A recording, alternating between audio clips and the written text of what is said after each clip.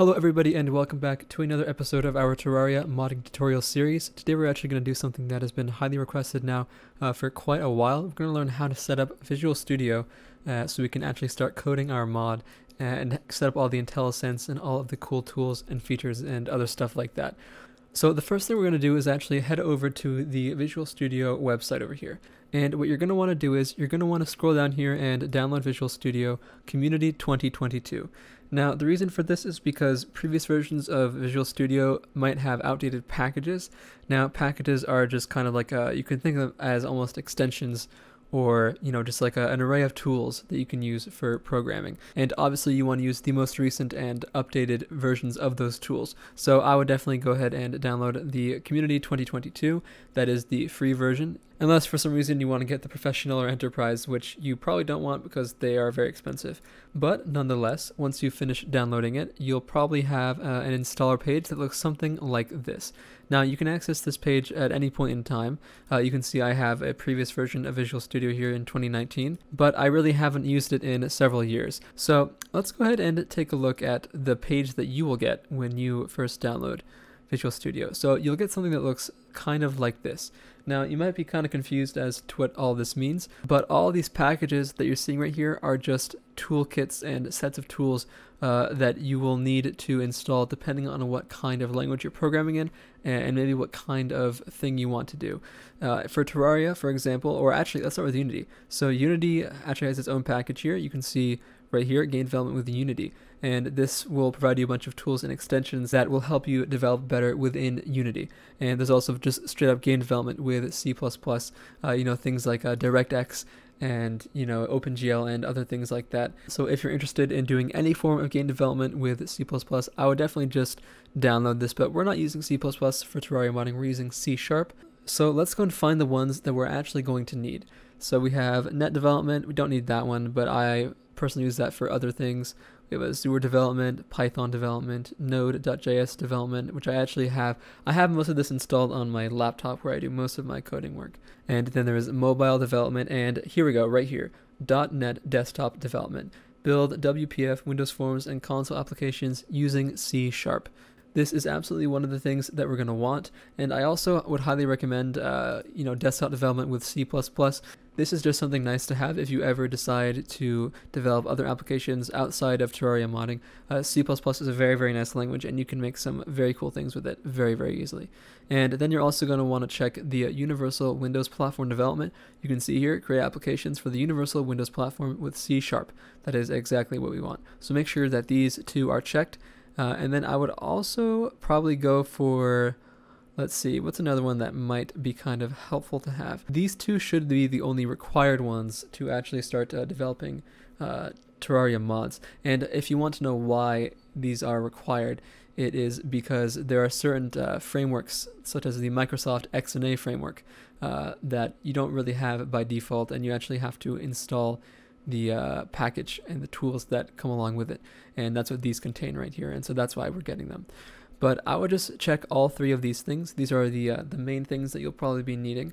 And web development is also quite nice. HTML is fairly basic, and anyone can pick that up at any point really. So you can definitely check that out if you want. But just know that these are the main 2 or 3 that we're going to need. Okay, so once you have those, it'll probably take a little while to install. It's like several gigabytes if I'm correct.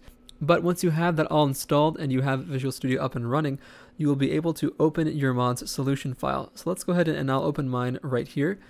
If you want to actually navigate to where that is, you'll have to go into your File Explorer here, and you'll go into your Documents, and you'll go into your Games folder, wherever that is, right here, into Terraria, and then Tmod Loader and Mod Sources, and then you'll find your mod folder here if you've created one. Now over here I already have several. I have my tutorial mod called Riptide mod, and you'll notice all of the files I have in here, the solution file, csproj file, all this nice stuff. When you go and create your mod in the actual Terraria game application, it will create one of these folders here and most of these resources here for you. And you can open your .csproj file as well if you want inside of your Visual Studio. So you can just right click and open with, and that should hopefully just open it up. And you'll notice on the side, you'll now have this window of all of your subfolders, or as they're actually called, filters.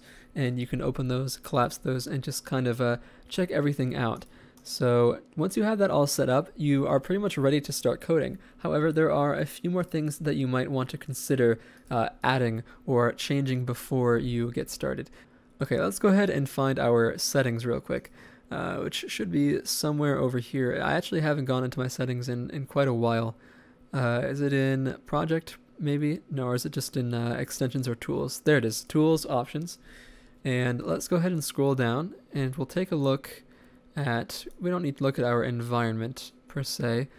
You can actually look at these if you want. There are a ton of helpful settings and I actually highly recommend just kind of going through them and seeing if there's anything that you want. But down here you'll notice something called IntelliCode, and this is where you want to enable this if it has not been enabled. And right here you can see C# suggestions. You can put those to default, disabled, enabled. I personally just have mine on default. It works perfectly fine. And if you want to go to advanced, you can also change your advanced IntelliSense options here. I have some things for C++ that I'm not going to change right now, but it's very, very helpful, and it will autocomplete certain types and data types as well as function parameters, which is really great if you're learning because you're not going to know what those are at first. So it's great to have that tool there to help you autocomplete it for you. And here we have our text editor. Let's go under text editor in C#. And you definitely want to enable statement completion, auto list members, and parameter information. This is very, very important. And over here, we want to enable automatic line numbers. Yes, that will show you the actual line of code they're coding on the left right here. This is great because when you get an error, when you build your mod, it'll tell you the line where your error is on. And then you can just go into your code and check that line out. And let's navigate down a little bit more.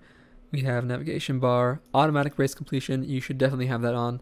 I mean, some people might prefer not to, but it is very nice to just type a bracket and then have it automatically type the right bracket.